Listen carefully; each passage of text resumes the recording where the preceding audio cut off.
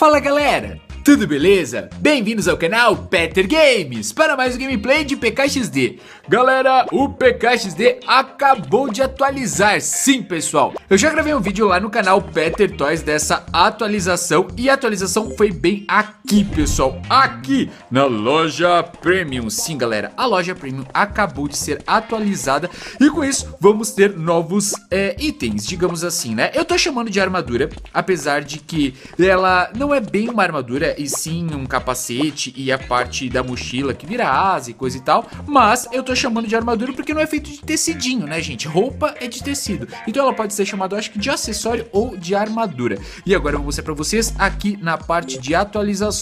Olha só pessoal, PKXD Universe, novos itens de customização na loja Premium. Daí aqui já dá um spoiler, que não é mais spoiler né gente, porque já tá na atualização, mas já dá uma amostrinha, né? Já mostra pra gente o que é que vai ter lá na loja Premium. Então aqui estão as armaduras de triceratops, de tubarão, de unicórnio e de águia. Mas pessoal, quando vocês virem assim pessoalmente é muito mais legal. Então aqui mostra novamente os itens, um por um. As partes de cima, né, que são os capacetes, e aqui as partes de mochila. E aqui falando sobre melhorias e correção de bugs. Daí a gente vem aqui para receber as 200 moedinhas. E agora sim, bora lá comprar as nossas novas armaduras. Sim pessoal, tô chegando aqui agora na loja Premium. Eu já comprei lá no canal Peter Toys, mas vou comprar aqui também no canal Peter Games. Se ela fosse realmente uma armadura completa, estaria bem aqui, né? Ficaria assim em pé, porque tem a parte do pezinho, a parte da calça, o peitoral, tal e coisa e tal. Mas ela é aqui pessoal, nessa parte. E agora a gente vai poder comprar cada uma delas. Então eu vou começar pela de unicórnio, que tá sendo a minha preferida, gente. Sério, eu amei muito todas, mas essa de unicórnio eu achei que ficou muito linda. Então eu tô comprando aqui a parte de cima de unicórnio com a parte das costas de unicórnio, que é essa daqui.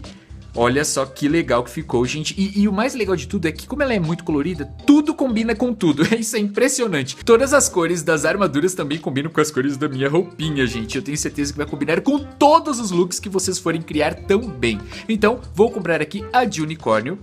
Tá comprado, tá comprado. Agora já deixa eu aproveitar e comprar mais uma.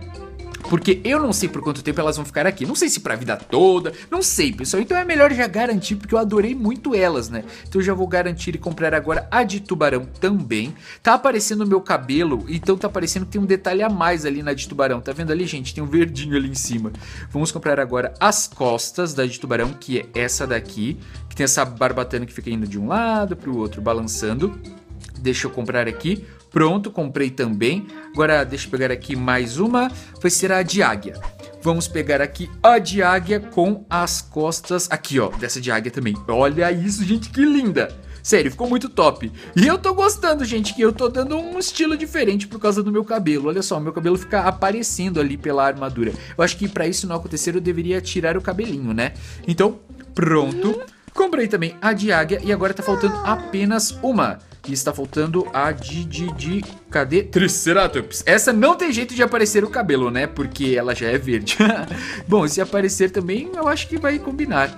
Então agora, deixa eu colocar aqui. Pronto, verdinha de Triceratops. Comprei, tá comprado. Comprei, tá comprado. Gente, e olha só. Bom, estou aqui com a minha roupa agora de Triceratops. Vou lá pra casa. E eu tive uma ideia para esse gameplay aqui e eu acho que vai ser muito legal. Como vocês sabem, essas roupas aqui, elas não têm superpoderes, certo? Certo, sim, essas roupas aqui são, tipo, digamos assim, acessórios, né? Não são armaduras de heróis com superpoderes. Mas quem foi que disse que a gente não pode colocar um poder nessa armadura, hein? Claro, porque se a gente fundir elas, misturar com as armaduras que já têm os poderes, eu acho que cada armadura vai poder ganhar sim um poder, gente. E é isso que nós vamos testar agora. Vamos ver se os poderes das armaduras normais ficam aqui ativados quando a gente mistura elas com esses novos itens. Vamos ver se isso vai dar certo. Bom, para a armadura de Triceratops, eu acho que eu vou colocar, deixa eu ver, a de neon. Eu acho que vai combinar. Então eu coloquei ali, ó, peitoral de neon. Vou colocar a calça de neon. Para funcionar, tem que colocar também a luva. E tem que colocar o sapato. Como nenhuma dessas novas roupas vieram com sapato e com luva, então vou colocar assim. Será que vai dar certo? Meu Deus, galera, olha isso! Tá funcionando sim, ficou com o poder ativado, que da hora. Então agora podemos ser um Triceratops veloz. Mas é claro que na hora de você criar a sua armadura, você pode colocar qualquer uma delas por baixo, o que vai deixar ela com um poder diferente. Eu achei que essa combinou pelo fato de ser verde, né? Então olha só, temos uma armadura, a nova armadura da atualização e com o super poder ativado. Meu Deus, ficou muito legal. Então agora vamos tentar com mais uma. Deixa eu ver qual eu vou escolher agora. Bom, deixa eu começar então pela cabeça, vai ser a de unicórnio.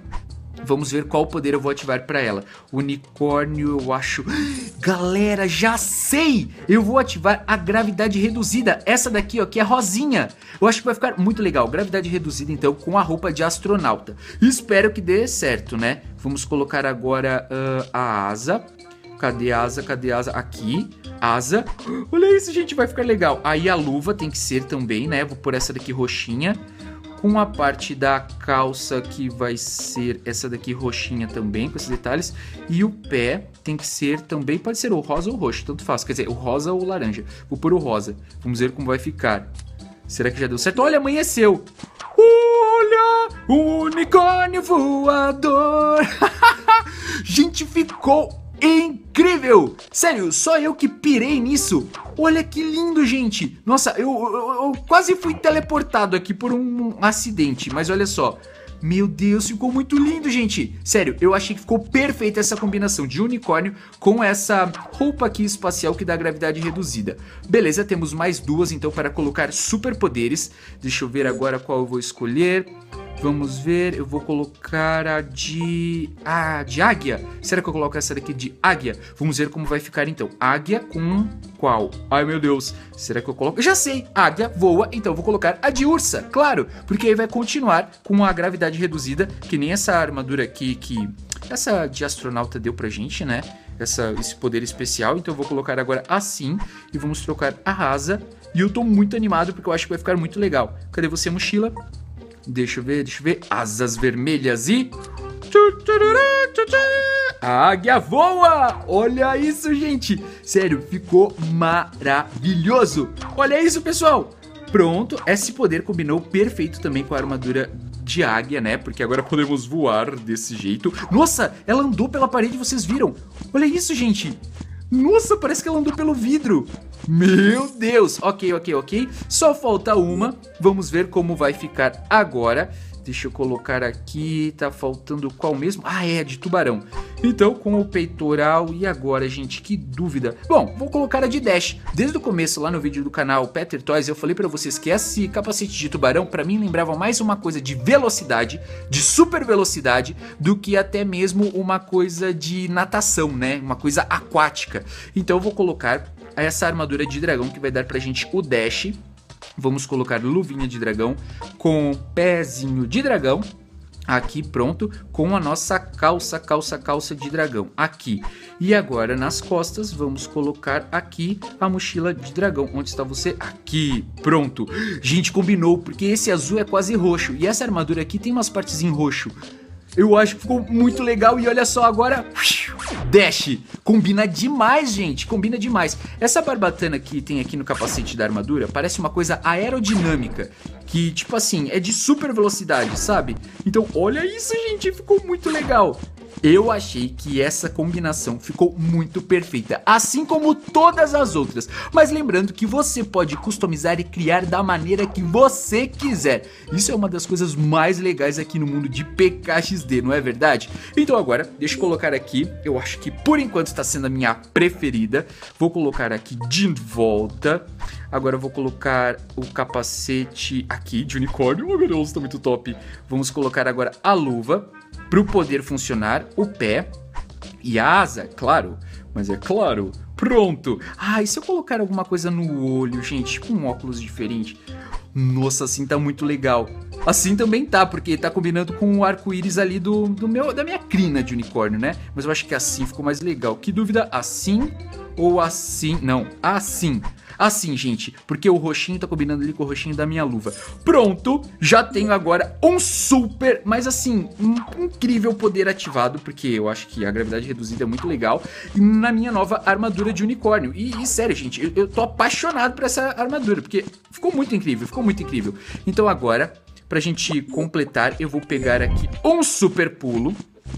Tô chegando. Peguei aqui um super pulo, tomei. E agora eu vou fazer o voo do unicórnio. Ficou muito incrível, gente. Olha isso. O unicórnio voador. Pera aí, deixa eu subir aqui em cima. E agora, 3, 2, 1 e... o voo do unicórnio. Gente, a impressão que dá é que tá voando de verdade, porque a asa fica se movimentando. Sério, gente, eu amei colocar superpoderes nas novas armaduras aqui do PKXD. E você que tá assistindo, também gostou dessa ideia? Vai colocar também um superpoder na sua armadura? Me mande stories lá pelo Instagram falando qual foi a sua preferida. Quero muito saber, hein? E se você gostou desse vídeo, já deixa seu like. Não esqueça de se inscrever no canal para ficar por dentro de todas as novidades. E nos vemos no próximo vídeo. Um abraço do amigo Peter. Tchau!